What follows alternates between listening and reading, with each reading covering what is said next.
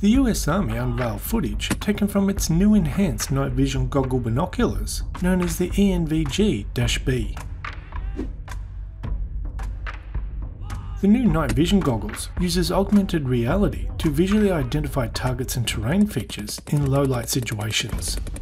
Instead of the typical green monochrome you associate with current night vision goggles, the new night vision goggles show clear neon outlines of people and artillery, detailed trees and brush, and tactical information such as compass heading, which are all displayed right in front of the soldier's eyes.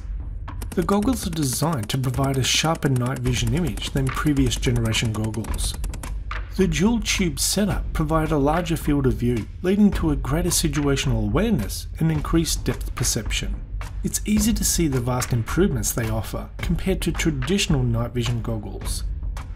These new night vision goggles kinda look like a see-through wall hack for first-person shooter games, where the system draws outlines around enemy players, so you can see them clearly in the distance, behind walls, and coming around corners.